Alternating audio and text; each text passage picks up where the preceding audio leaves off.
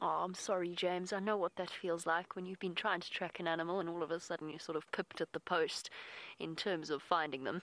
I know exactly what it feels like. And to be fair, those tracks were confusing. On the one road, they were going in the complete opposite direction to where these lions are, so they must have been more than 2 males on Djuma last night. I guess the other male moved off further towards the east. But there we go. Could there be a more spectacular sight than 2 male lions in this glorious golden light? And just off the top of my head, definitely looks as though Mfumo is there. My next guess would be to say that this is Tinyo that we're looking at. I haven't had a chance to closely look at his face. The sun is right in my eyes. Hello, boy. That looks like him, does it not? Is he giving himself a thorough paw cleaning?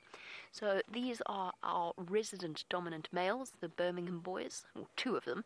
There's actually 4 of them in total, and between the 4 of them, once 5, very sadly, but between the 4 of them, they've established themselves an absolutely massive territory that encompasses the whole of Djuma, most of Arathusa, into Buffelshoek. Just listening to the go-away birds, sorry. Alarm calling. Yes, encompasses right down to Cheetah Plains, sometimes into Mala Mala, the whole of Torchwood. So they really do have an absolutely massive territory. They have fathered cubs. Oh dear boy, that's not very convenient at all. Sorry everybody, I'll just have to put up with not being able to see their faces for now. They have fathered several sets of cubs, both by the Nkuhumas and by the Styx lions, and it is always wonderful to encounter them. It's been a joy to watch them grow into their various fatherly roles as they have, and also just watch them fill out, their manes getting bigger and darkening. All in all, they've become a true force to be reckoned with in this particular area. The last time I saw these 2, they were starving hungry.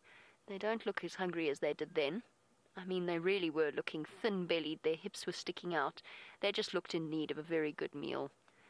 And that belly looks much fuller than when I last saw them. Alright, this is a very tricky position. I wonder, I'm just trying to see, sorry, there's my head, getting my head in the way. I'm just trying to see whether or not we can actually try and find a different position to view them by. But unfortunately it might be a little bit tricky. There's a guarri bush in the way, and if I drive... Boys, this is a very, very inconvenient position for you to be in. They found themselves the only patch of shade right outside Gallego Pan. Now don't forget to send through your questions on the subject of these lions, or anything else I guess, on #SafariLive on Twitter. I think the only thing I can try and do is shuffle forward a little bit, because this view is not particularly good. Hold on, let me think about this. Now that, oh, hold on. This gentleman appears to want to move. That'll make life easier.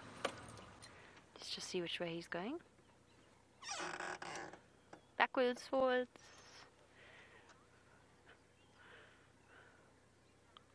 And welcome to Caro. While we look at our Birmingham boys, Caro, you want to know whether or not these are brothers or cousins. I'm actually not sure about the direct relationship between Mfumo and Tinyo. It would be terribly tragic if we had a bumper bashing in a lion sighting. Let me just move a bit further back. Oh, I'm actually not sure. I know they come from the same pride. The thing about male lions and the way in which they form coalitions is they could be brothers, they could be cousins. In this case, we know that they're directly related to each other, but that isn't always the case. Cheers, guys. Morning, how are you? Good. Thanks. Cheers. There we go.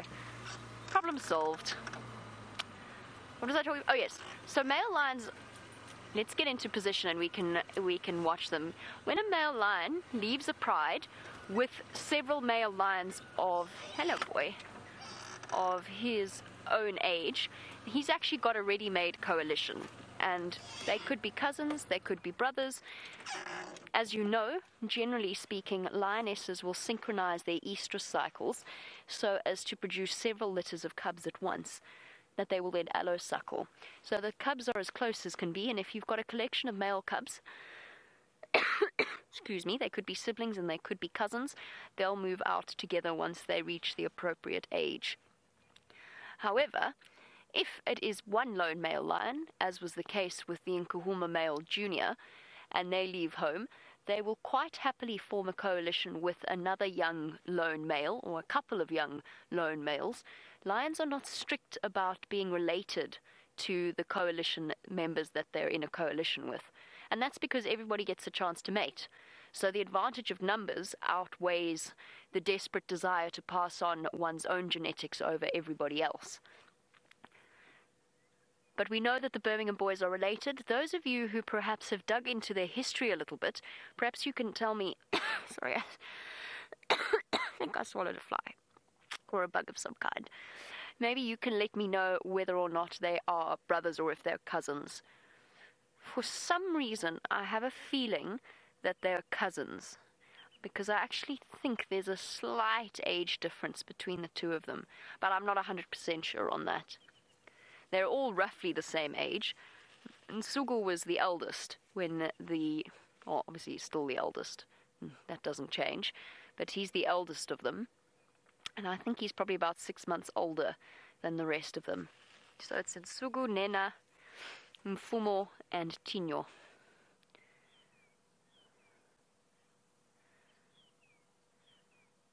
They seem to be sleeping off full bellies. I wonder what they've been eating. They've definitely got very, very round bellies indeed.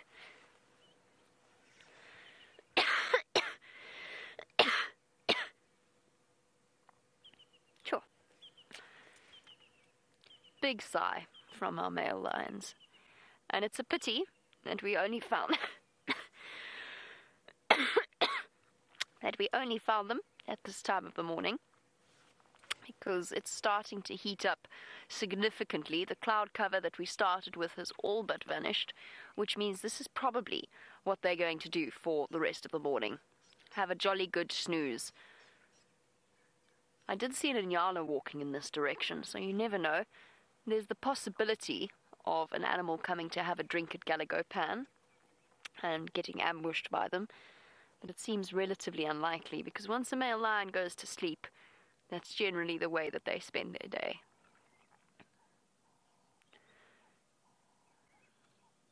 You can see them rapidly panting.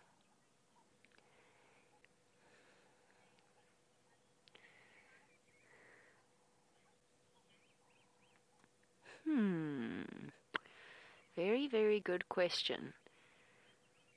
Now, VJ would like to know what my favorite moment or most memorable sighting is with these male lions. And I'm humming about it because I've actually had many moments with these lions that have been truly spectacular. So I'm struggling to pick just one.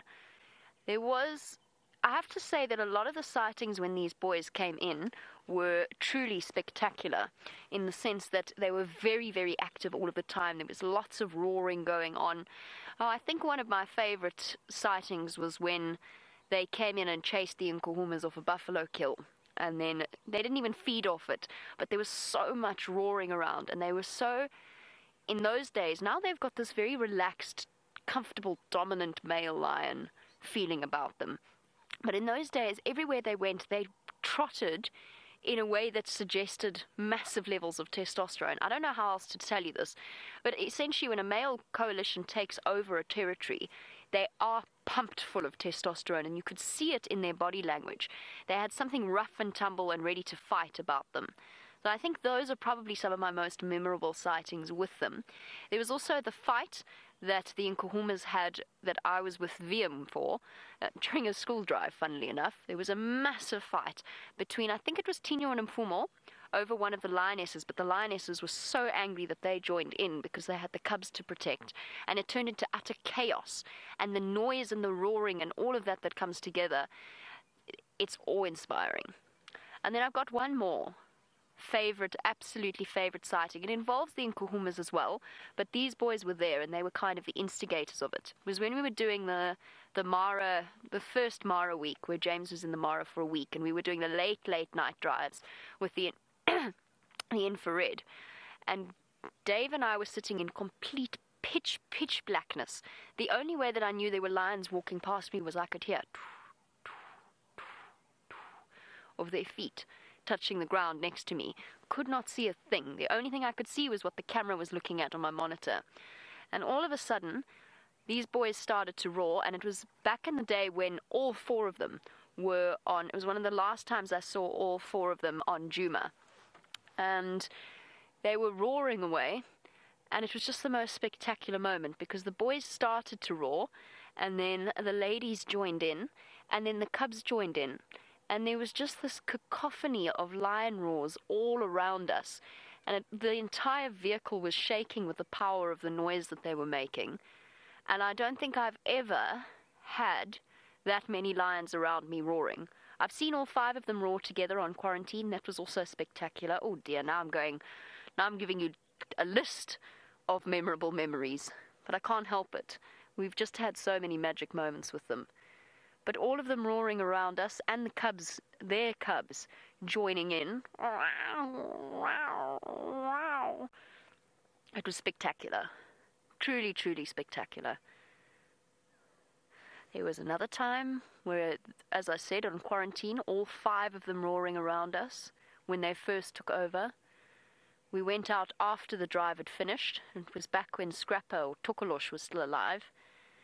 And I remember distinctly everybody on the back of the vehicle going into a sort of awed and hushed silence when these lions roared around us. All 5 boys calling together. It's a spectacular experience.